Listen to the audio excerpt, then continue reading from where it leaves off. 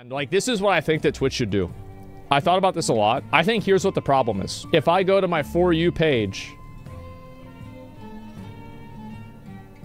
it makes me think that I'm not on Twitch. They should never, never, never, never, never recommend channels whenever they have users that are underage. Editor's note, I went to make a test Twitch account as a 14 years old to then test what I would get recommended without clicking anything.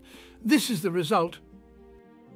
What the fuck? There needs to be like a distinction, like, you know, like a back-end code does like an OnlyFans check. An OnlyFans, yes or no? OnlyFans, yes. Okay, recommended, no. OnlyFans, no. Recommended, yes. Underage people have accounts, and the website is recommending people with underage accounts videos like this. That's what I think.